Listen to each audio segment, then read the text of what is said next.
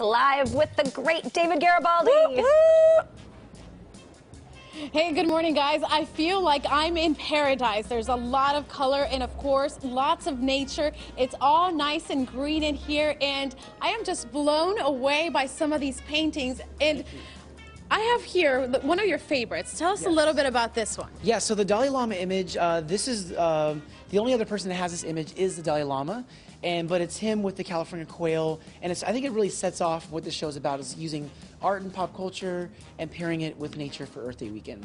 Now, David, you have a very special event happening this weekend. It starts today, and you have partnered up with Green Acres to put all of this together. So it combines your art pieces with lots of beautiful green plants. Yes, so everyone knows me as being a performance painter, but I still want to create a sort of experience with my art, but pairing it with the plants from Green Acres Nursery, and so there's a lot of we'll call it like a living art exhibit. That's what we're calling it. I absolutely love it. So anyone can come out here. It's for everybody, and it opens today at 11, right? Yeah, so Friday through Sunday, my studio will be open 11 a.m. to 9 p.m.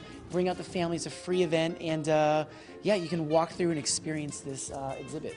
Now, what's your favorite part when you see people actually standing in front of one of your pieces and you see them enjoying it? What is that like for you? I mean, I love it, but honestly, I'm more satisfied by their interpretation, what they get from it. You know, as an artist, I just create just because, but people get something completely different out of it than I expected to. Now, the outside of this building is also changing, right? Tell us a little bit about that. Yeah, so it's been black for about 2 years since I've been here, but we have artist Ian Ross, who has been wrapping the building with a mural, and he does a really cool sort of organic style street art, and he's been out here for the last 3 days working on this mural. I absolutely love it. So if you get a chance to check it out, I definitely recommend it. And coming up on the next hour, we're actually taking you inside because there's a lot more to see and you won't want to miss it.